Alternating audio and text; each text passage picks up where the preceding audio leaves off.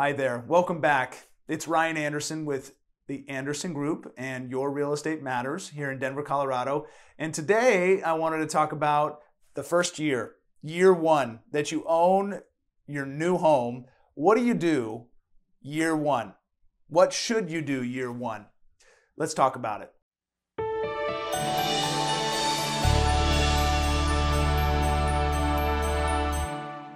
So you just bought your next home. Maybe it's your first home.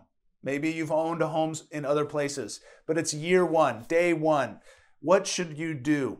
Well, you never know how long you're going to stay in a home, right? Some people say 20 years. Some people say this is my forever home. Some people say this is going to be my 3 or 5 year home. I don't know how long, this job's really going to last, so I'll maybe stay here for 3 or 5 years. So what should you do to really bulletproof your home so that it's ready in case you do need to move or you're planning to move in 3 to 5 years? Year one, what do? First off, get a home warranty, because most of the things that go wrong in a house happen in the first 2 to 3 years. First year, second year, third year.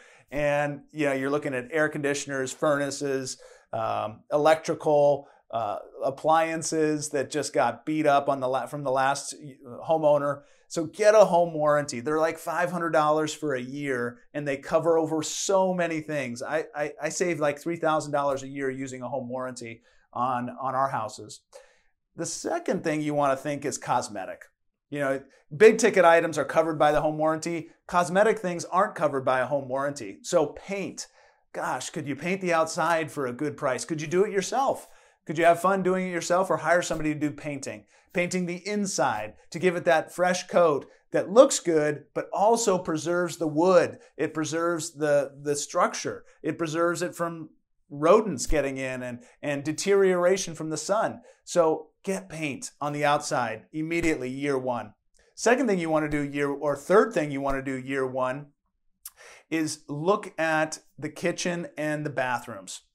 Because right now they might be out of date. And if they're out of date and you don't know when you're going to move the next time, the best thing to do would be starting to put money into the things that are most important to homeowners, which is kitchen and bathrooms. So whether it could be the flooring, the countertop, the cabinets, whether it's the mirrors, whether it's the paint, doing kitchen and bathrooms right off the bat would be a great use of your time and your money. And then the fourth thing would be the exterior maintenance, the outside, because those take like 3 or 4 years to grow. You plant a tree and it looks so small, but in 3 years, it's going to be beautiful and blooming. Bushes, flowers, grass, landscaping, and making it more of a, I do this, it's more of a curvy feel instead of, say, maybe rigid lines or old school design. You could create new designs with your grass and let it grow and blossom.